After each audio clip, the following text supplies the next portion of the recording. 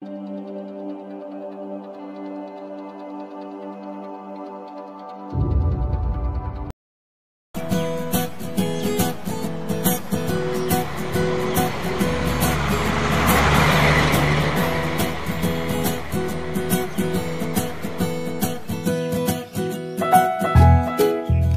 friend.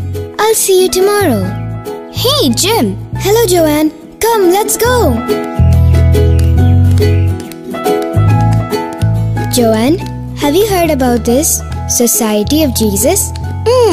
I think I've heard of them. I think they are a society within the Catholic Church. Why did you ask, Jim? Nothing. I found their name printed on one of our textbooks, that's why. Let's ask Uncle Francis about it then. Yes. Now how about we find out who reaches home first? Hehe, you know you can't beat me, Jim. I do, come on.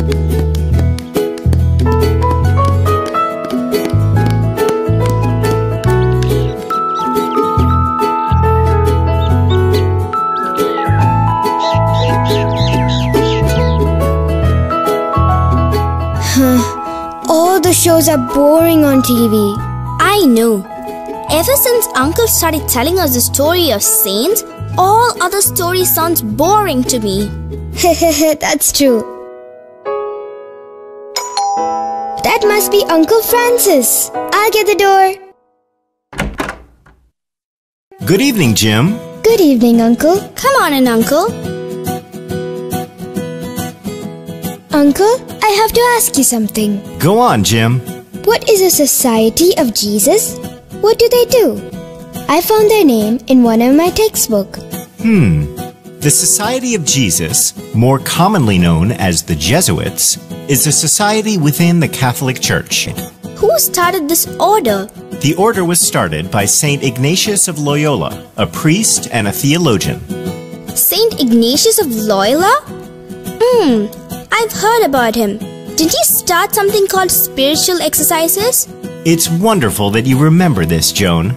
Yes, he is remembered as a talented spiritual director. He recorded his method in widely renowned Spiritual Exercises, a simple set of prayers, meditations, and other mental exercises. Wow. Oh, can you please tell us his story, Uncle? Of course I will.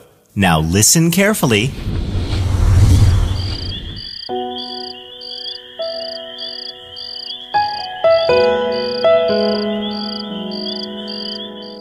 Ignatius, whose real name was Inigo Lopez, was born in 1492 in a small village called Loyola, at the southern end of Aspatia.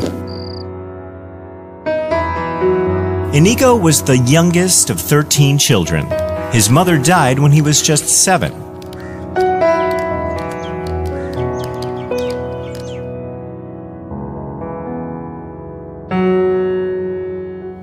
And he was then raised by Maria de Garin, who was the wife of a blacksmith. His last name, Loyola, was taken from the village of his birth.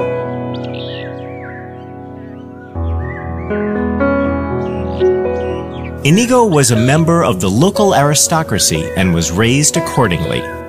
He was an ambitious young man who had dreams of becoming a great leader. He was influenced by stories such as The Song of Roland and El Cid. Come on, Inigo, let's go to the fields. All right, what were you reading? It was The Song of Roland. It's about an epic battle that took place years ago. Ha ha ha! Why are you reading those old books? It's such a waste of time. No, my friend. I'm gonna be a great soldier. Maybe even a knight one day. Ha ha ha! That's such a stupid idea. Stupid? I don't think so. Come on, friends. It's already late. We have to rush now. Okay, now let's see who can catch up with me. I'm gonna beat ya. When he was 16, he started working for Juan Velasquez, the treasurer of the castle. Inigo, hand over this file to the assistant treasurer. Yes, master. Inigo served as a page for the treasurer, and he was frequently at the court around rich people. It was here that he developed a taste for the material things of this world. He used his time and talents for his own glory and not much else.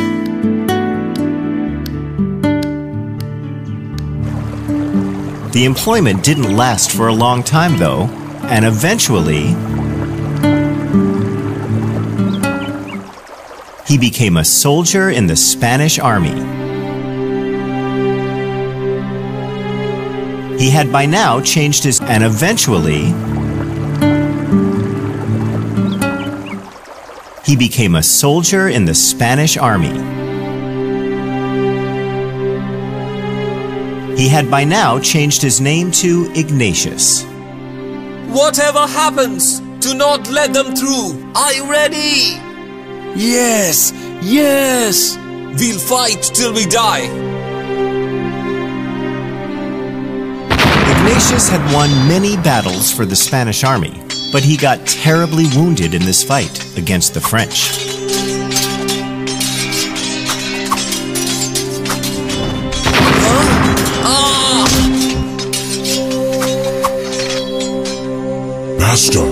Master, are you all right? Help! Somebody help! Ignatius was injured very badly that day. The cannonball had shattered his leg and the bones were protruding out. But as always, Ignatius was brave. He was strong during the painful journey back home.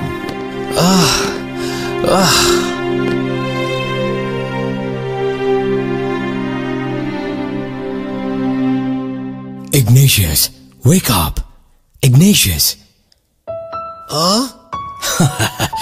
There you are. Thank you for saving me, doctor. Don't thank me yet. There is some good news. And I'm afraid I may have some bad news for you as well. What is it, doctor? Good news is that your leg has finally started healing. We think you will be able to start walking in a few days' time. Wow, that's wonderful, doctor. Did you hear that, my friend? And what's the bad news? One of the bones in your broken leg is sticking out and it has formed an ugly bump just under your knee. Will I be able to walk? Yes, but I'm afraid one of your leg is shorter than the other one, so you will have a slight limp while walking. Oh no! Don't worry, Ignatius. It's a miracle that you are alive now. You should thank God for that. Don't worry, my friend. You will be all right. And that's it. Thank you for lying still, Ignatius. That's all right. Sister, can you do me a favor? What is it? You must know that it's quite boring to lie down here with nothing else to do. Could you get me some books to read? Let me see what I can do. We don't have a library here, but the head nurse has a habit of reading and she must have something. I'll go and ask her. Thank you, sister. Also, if you don't mind, it would be great if you can get me some books on romances of chivalry. I really enjoy reading those. I don't think the head nurse would be having such type of books. Anyways, let me see. Hello, Ignatius. How are you today? I'm fine, sister. Did you get the books I had asked for? I'm sorry, Ignatius. The head nurse didn't have the books you had asked for. She only had these with her. I took them anyway as I thought you'll have something to read. That's all right. Thank you so much for the help. The sister gave Ignatius 2 books. One was about the life of Christ, and the other was a collection of saint stories. The life of Christ?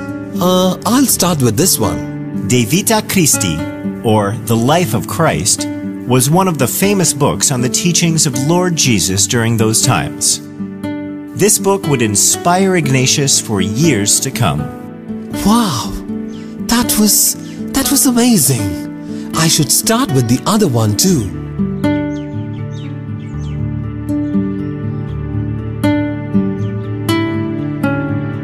Ignatius then started reading the other book, which had a collection of saint stories. He was struck by the great sacrifices that the saints made for God. He was overwhelmed by their love of Jesus.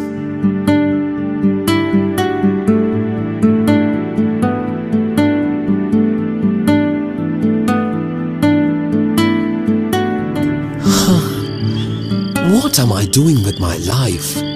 These people, they did so much good during their time on earth. And me? What have I done so far?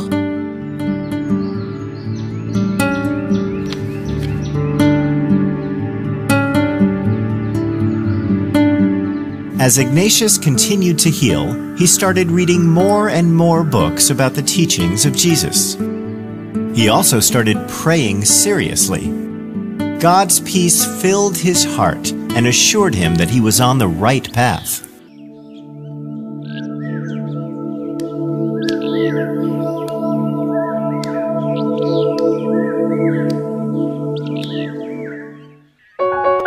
By the spring of 1522, Ignatius had recovered enough to leave the bed. Hello, brother. Me, sir? I want to give you my clothes, sir. Will you accept them? Of course, sir. May God bless you. Here you go. Now all of my clothes are yours now. Thank you, sir. Thank you, Lord. May God bless you, son.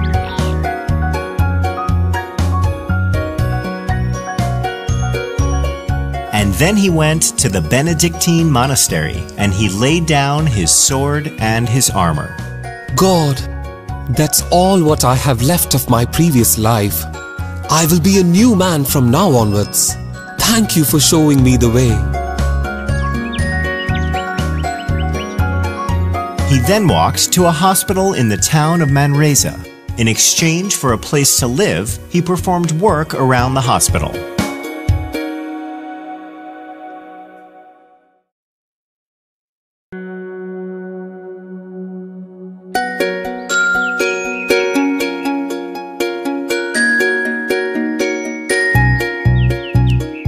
In order to live in absolute poverty, he even begged for his food. Ignatius used to spend most of his time in a cave nearby. When he was not working or begging, he would go into a cave and practice spiritual exercises. He used to practice for more than 7 hours a day. His time in prayer and contemplation helped him to understand himself better. He also gained a better understanding of God and God's plan for him. The next year, in 1523, he made a pilgrimage to the Holy Land. Ignatius wanted to stay in the Holy Land for the rest of his life, but circumstances forced him to return after a fortnight.